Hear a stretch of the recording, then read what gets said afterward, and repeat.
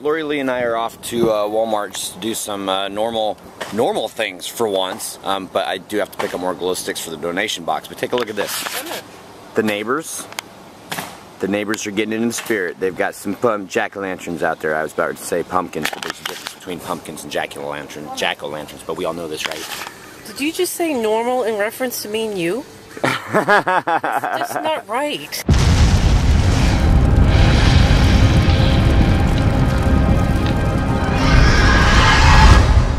We just got through stopping at the costume shop to pick up some makeup for the awesome freaking makeup artist.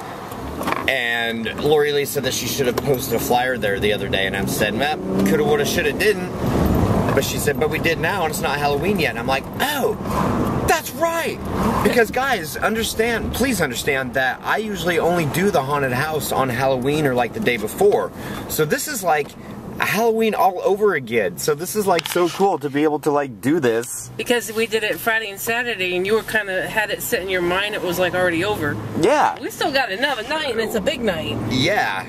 And Halloween's not here yet, so freaking awesome. I'm happy. See the smile on my face, and I'm rested now too, so I feel better. And they let us put the flyer up by the door. I wish I would have thought of that before the weekend when there was so many people packing in there. But they just let us put the flyer up, so hopefully from now until Halloween, people will be catching it and using the QR code and getting to our house. Yeah. And my teacher is letting me do a little presentation in class tomorrow to get everybody to go too. She doesn't know it yet, guys, so I want to get her reaction, but we're doing something tonight that everybody's going to enjoy. We are? What? Can't tell you yet. It's a secret. Does it have to do with something to eat? Yes. And then something else. Well, you guys aren't going to enjoy the eating part, but yeah, it's going to be something else. You guys are going to love it because today, not this hour, but this day, it marks the 1-year anniversary that we met. Yes, it did. So, it's a special day, guys. And there she goes playing with my hair again. So 1 year ago to the day, this lady sitting across from me came to the haunted house. She was one of the last ones to go through. I met her out front. We shook hands. I was kind of thinking, oh, how you doing? But my luck, all the pretty women are already taken or whatever. So I didn't think much of it. And a couple days later, we get together. This day in my life meeting you. Aww. So anyway, we're out to dinner right now, but guys, don't tune out. It's going to get Halloween related really quick here in just a second. Mark my words. And she still doesn't know. No, I don't. You're creeping me out. Ooh, I'll give you guys a hint, though. Are you ready for a hint? Hey, that's not fair. All is fair in love and war, baby. War? I don't want no war. This is love. So everything is fair. Alright, there it is right there. Can you guys see it? 2 years ago, I went to this place called the Fright Factory. And I talked to the owner via email today. Lori Lee doesn't know it yet, and it's kind of a surprise because we first met at my haunted house, so I figured, you know, it'd be a cool treat for you guys, a cool treat for her and I, because it's our 1 year anniversary and we're doing a haunted house. It just makes sense. The other night, I think that I put it on the vlog, like the traffic that was out front, like front and back. I just showed it really quickly, and if not, this is what it looks like on a normal, quiet night. There's only like, what, 2-3 cars on the side of the road, the one that you can't see, and then going the other direction, there's only 1 car on the side of the road. It's a miniature haunted house. How cool is that? Alright guys, I know that you can't see us again. It's Halloween, it's dark. But we're about ready to get up to the Fright Factory Haunted House. And you can hear the screams. And I figured that it was fitting, and I just got through telling her that because we met at a haunted house, it was fitting to go to one. So we are here with the owner of, I'll let you go through your whole spiel of like websites and everything like this, because this is really an honor to be able to go through this. Okay, well, my name is Dennis Wink. I'm the owner and operator of the Fright Factory Haunted House. We're out here in Buckley, Washington, 400 Street. This will be the 10th year at this house, and then we'll be moving about 3 miles east of here to a old dairy farm, and we're going to convert that into probably one of the largest haunted houses in the area, so hopefully all goes well and we'll be able to scare the crap out of people for another 10 years. What I really love about this place, and I told you that I've been here 2 years ago, is that it's got the home haunt, and I don't want to say basic in a bad way, but it's got the basic scare crap. They've got themes, they've got awesome sets, and it's all just, I don't know how you would describe it. It's just really cool to get down to the basics. I guess I would describe it more as this is how haunted houses started out to be before all the big animatronic people came out, the Disneys and MGMs and Universal Studios. This is how they used to be. I mean, bare bones, nothing super fancy, but just really scary.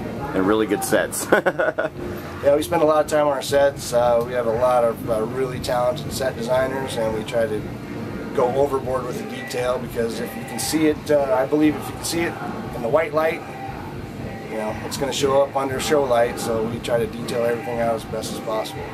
And you go through I mean, granted this is last year, but you go through redesign every year. We keep redesign it fresh. everything every year, so our audiences always see something new, or they might see a little bit of what they seen last year and they say, oh, I remember that, but there's always a little twist to it somewhere at the beginning or the end, so it's not always the same. Awesome. So the website is? It's www.frightfactory.net. Awesome. Cool. Thank you so much. No problem. You guys rock, and I've got a lot of favorite haunts, and this is one of my favorite. Appreciate it. So you guys, if you're able to, how late are you running this year? We'll be open until 9:30 tonight, and Halloween night we'll be open from 7 to 9:30 also, so we got 2 more nights. So if you guys live in the area, get your butt out here and check it out. I like sitting here just listening to the screams.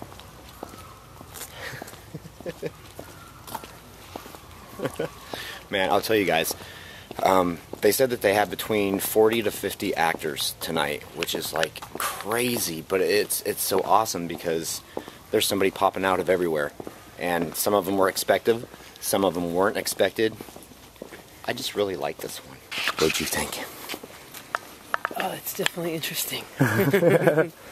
Well, we're gonna get back home. Lori Lee's got homework to do, and she needs to rest her doggies because her doggies are woofing. Woof, woof, my woof, belly. woof, woof, woof, woof. Before we get into COC tonight, I just want to give Dennis a special thank you for letting us come out and tour his haunt and sit down and talk to us a little bit. It was really cool, and not to downplay Scott's from the other night. Both of these haunts are freaking awesome on their own caliber. I'm not sure if that makes sense. But anyway, again, thank you. So you guys go check out the links, and then, you know, if you guys are in the area, check out the haunt, and if you go there, just say that HalloweenHellmouth sent you. Same for Scott's, just so that they know that, wow, somebody from the vlog came down here. That's kind of cool. So let them know. Anyway, COC, you ready? Yes. Kali, are you ready? I guess that's a yes. No? Okay, well, whatever. Jesus Alvarez, what are you guys going to do with the haunted house after Halloween? Put it in our pocket. We're just going to take it, you know, fold it up, tuck it away, and put it in the pocket. I wish it was that easy. No, we're going to tear it all down, and I had wanted to get all the panels into storage, but There's no way. You'd have to rent 3 storage spaces just to put those in storage. Well, I've measured it out. We'd have to rent 2, and that'd be double the cost of right now. So I can't remember who said it, but what I'm probably going to end up doing is stacking them in the backyard, and then using, did I say pallets? I hope I said panels. And then taking 2 of the panels and making like a roof over both of them, using some of the scrap plastic, wrapping them up. And the Bacon Ghost, is that a new commenter? Or did I just miss it one night? Never heard of it. I believe you're a new commenter, so thank you. I wish I lived near you so I could visit your haunt. My brother and I do our own yard haunt for several years now, and we dream of going pro. We've really upped our haunt over the past couple of years and are looking forward for Trick or Treat. Sadly, that is the only night we put on our haunt. You and your haunt are so inspiring. Well, thank you. I started out by just Halloween night. And, you know, all the work that we did, even though it was just in the front, all the work I did was just for one night. So it takes time, you know, baby steps. That's what Scott was saying last night. Is he has an offer to do another haunt somewhere, and he's like, yeah, baby steps. Well, yeah, I could imagine running two, because I mean, it'd be like you want to put all your focus into just one baby, you know, and it's just like it seemed like it would be really distracting. Well, that's why you need a good core group of people, ones that you can trust and count on to take care of your stuff when you're not there. BorgX269. So I can't wait to see you guys go pro next year, and I would suggest you go to the Trans World Prop Show in St. Louis next March. I would love to. Budget though, and time off probably won't happen, and then you know, well, yes, and baby also. You know, that's a big consideration also. But the other thing also, I've just said also like 5 times. That's okay, I just did in my Spanish paper too. Oh, Lori Lee's, oh, no you're not. You're Facebooking when you should be working. No, my paper's right here. Just one click away, right there. Oh, okay. Anyway, any finances or anything are just going to be there to get us open. That's the big thing. Get open. And it's so much more than just props and everything, you know, associated with a haunt like we do at home. There's so much red tape and bureaucratic stuff that you have to cut through, and business stuff and licensing and inspections and all that stuff that you have to go through. So it's a lot more. Yeah, I heard that from both places that we went to, from both of the owners.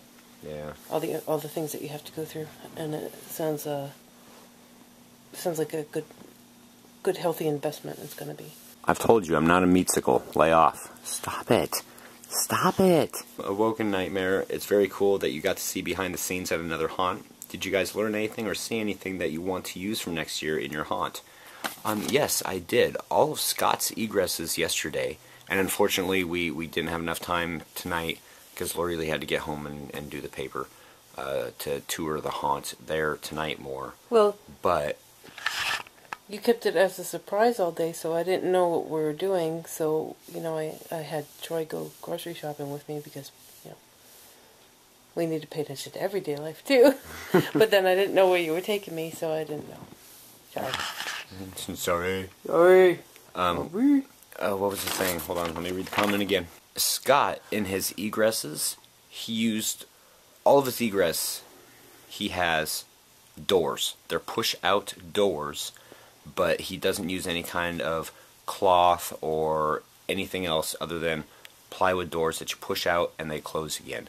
And I really like that, because as you're going through the maze, you're not confused as to where to go, because we have had a couple people that have seen our egress, even though I tried to cleverly disguise them.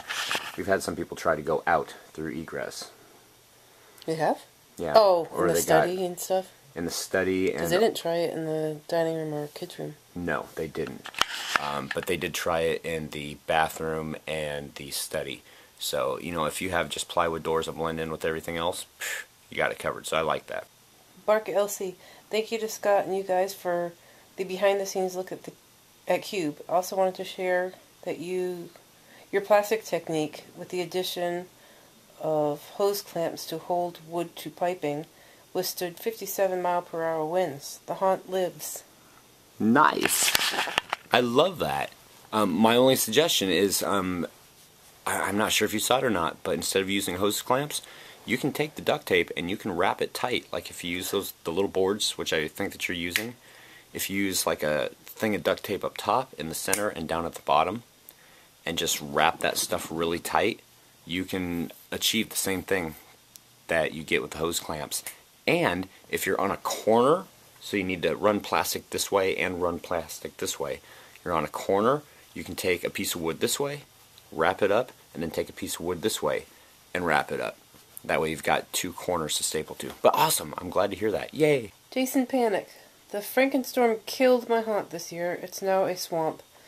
How is it affecting you over in Washington? Well, nothing over here. I mean, it's just usual sogginess here. But yeah, that's just up there in the Northeast, and my whole family and everything lives back in New England, so I know exactly what's going on up there.